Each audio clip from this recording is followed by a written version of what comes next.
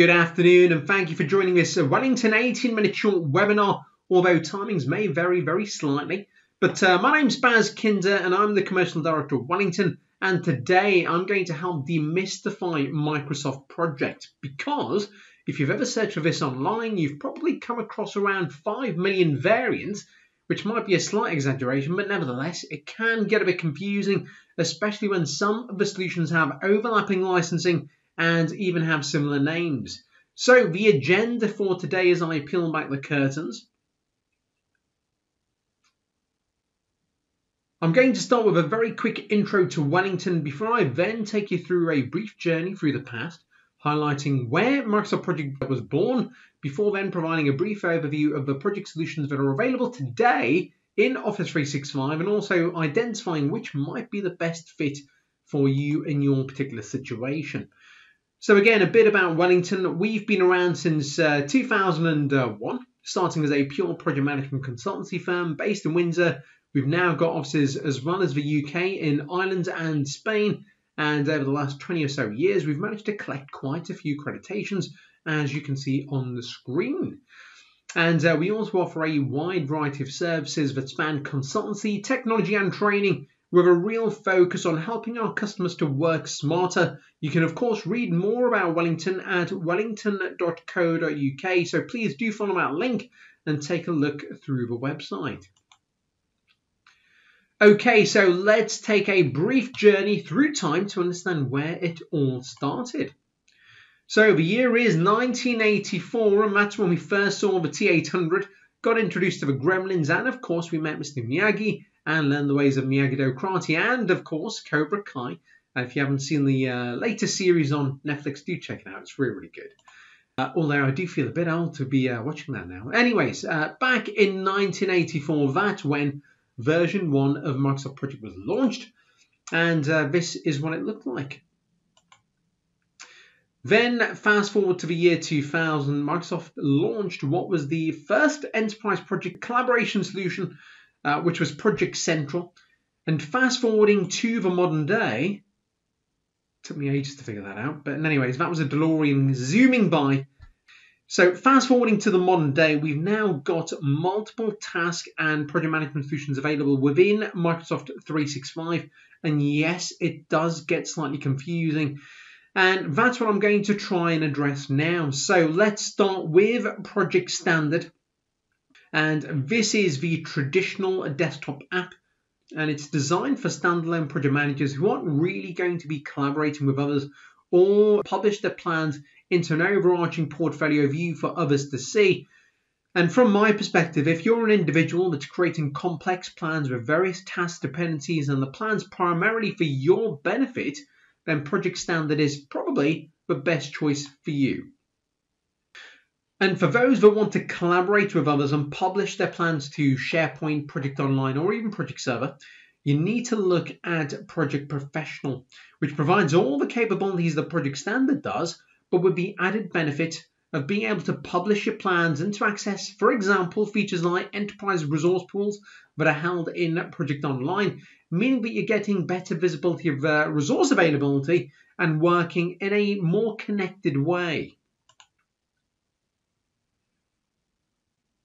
I mentioned Project Central earlier, which was again launched back in the year 2000, and it allowed teams to collaborate, and it also provided the ability for you to roll up the data. Well, it morphed into Project Server, and Project Server was launched back in 2003.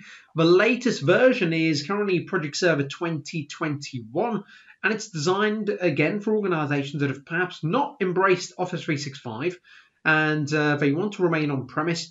I'll cover the full breadth of the capability shortly, but in short, this is the official enterprise extension to Microsoft Project Professional Desktop, and it's built on SharePoint.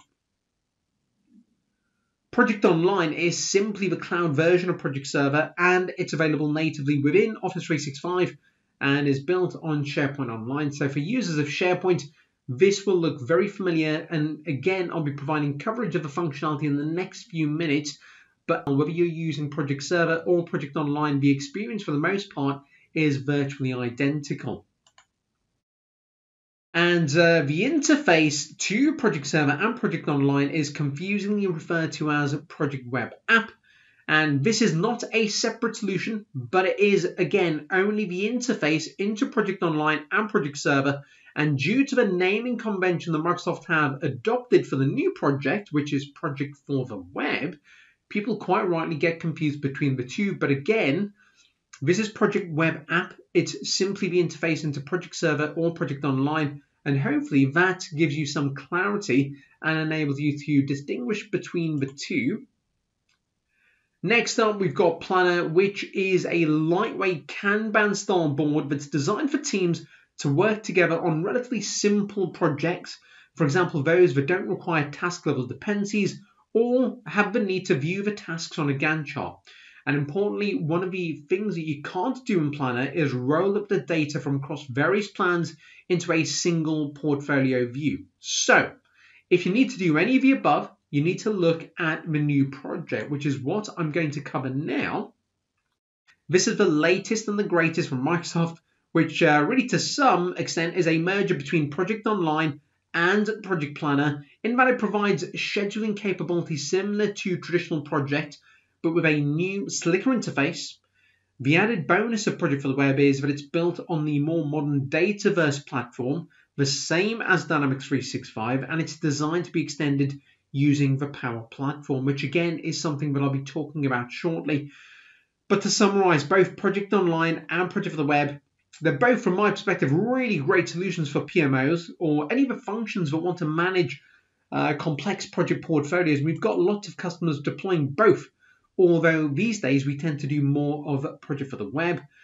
Last up, though, we have Dynamics 365 Project Operations, which at its heart is really Project for the Web, but with tighter integration into Dynamics 365. So if you're tracking sales opportunities, for example, in Dynamics, which eventually become projects that then require delivery and invoicing, Project Operations would be a very good choice for that kind of scenario. But for the bulk of our client base, like I said before, we tend to focus on Project for the Web or Project Online. Which nicely takes me on to that solution. So again, we're talking about Project Online, and here we have a very quick depiction of the Project Online ecosystem. So on one end, we've got project managers and planners that are using Project Professional. That's where they do the bulk of their scheduling activity. Then on a regular basis, they publish their plans to Project Online or Project Server if they're on premise. And once published, collaboration takes place through the Project Web App, otherwise known as PWA interface, which acts as a centralized repository and provides a wealth of capability, as you can see on the slide that's on the screen. However, as robust and powerful as the solution is, Microsoft did announce back in 2018 that going forward, their focus is going to be very much on the new Project for the Web solution. That doesn't necessarily mean the Project Online is about to vanish. We are still implementing it within various organizations where it's the right fit. For example, where they are using Microsoft Project Desktop extensively to manage very large, complex, interconnected projects. But again, the caveat being that it is no longer being innovated on. But the solution that they are very much focusing on is the new project, which also does offer a number of other benefits. So those benefits really tend to include the fact that it's got access to the latest features and innovations. And even if you were to go to the Microsoft 365 roadmap portal and filter down by project, you will see quite a lengthy list of the new functionality that's about to land, or even functionality that's already been delivered quite recently. Through Project for the Web, you also get a simpler user interface that for most user groups, including those that are I guess belong to accidental or informal project manager types, will be a lot more intuitive and easier to get to grips with. Project for the Web also offers really good integration with Microsoft 365 groups, making it much easier to collaborate and to set up these security bubbles that you might already be doing. As I mentioned earlier, Project for the Web, it's designed to be extended with the Microsoft Power Platform. So think of it a bit like a Lego set. And this is really a bit of a mindset change from Microsoft. So rather than giving you a complete end-to-end solution, which might not really be the right fit for your organization, they're enabling us to create a complete PPM solution that provides a better fit to each one of our customers. So out of the box with Project, you essentially get what are the green elements that you see highlighted. And that gives you the core capabilities of being able to create projects and tasks. There's a bit more to it, but in a nutshell, that's the essence of Project for the Web. However, by using the Power Platform represented here by the purple elements, you get an idea of what can be added over and above that. And for example, we tend to provide the ability for you to be able to prioritize your projects. We give you access to a live portfolio view. We also give you the ability to add governance frameworks, raid logs, and much, much more. And rather than having to design this from the ground up every time we go in and implement, we give you this capability on day one. So by we, I'm talking about Wellington, because we've created the Wellington Accelerator Plus Power App, which is used as the basis for all of our Project for the Web implementations. I'm not going to cover that in any detail now, but if you'd like to learn more, then please get in touch using the details coming up at the end. But for now, let's take a very quick look at licensing. So the focus of this is going to be very much on Project for the Web and Project Online, which are really, again, the two primary Microsoft Project offerings that we tend to support. The pricing that's displayed is directly from the Microsoft website, and it will vary if, for example, you've got an enterprise agreement in place, or whether you maybe have charitable status, or perhaps you belong to a public sector organization. But in terms of core licensing for either of those solutions, you need the relevant project plans. Plan 1 is primarily geared towards team members. Then we have Plan 3 for project managers and those in related roles such as program managers and PMOs. We also have Project Plan 5 for power users, but this would only be needed in the context of Project Online, not really Project for the Web at this stage. Before I move on to Power Apps, I do want to highlight that in terms of Project for the Web, anyone can have read-only access to the plans just by having a default Office 365 or M365 license. And if a team member simply wants to go in, view their assigned work, report back on progress against those tasks, they can do this again by only having a general Office 365 license. They don't need to have Project Plan 1. They would, however, need, in conjunction with that, a Power App license if they want to go in and access things like raid logs and provide updates against those. So again, I've highlighted some of the Power Apps licensing. Most of our clients can get away with the cheaper license, which is the per app plan, which is advertised there at £3.80 a month. However, as we see organizations increasing adoption of Power Apps generally, most organizations are going down the route of licensing users to be able to access unlimited apps. So I'm not really going to get into the details of that, but besides that, you also then need your Power BI licensing. This is quite commonplace for many organizations to have as a default. Many might only have the free version, but as a minimum, you would need Power BI Pro. Let's move on now and talk about next steps. I've talked about some of the solutions. I've not really gone into any detail or demonstrated anything today. So if you would like a demo, all you need to do is give me a shout via the details that are coming up shortly, and I would be more than happy to set up a demo.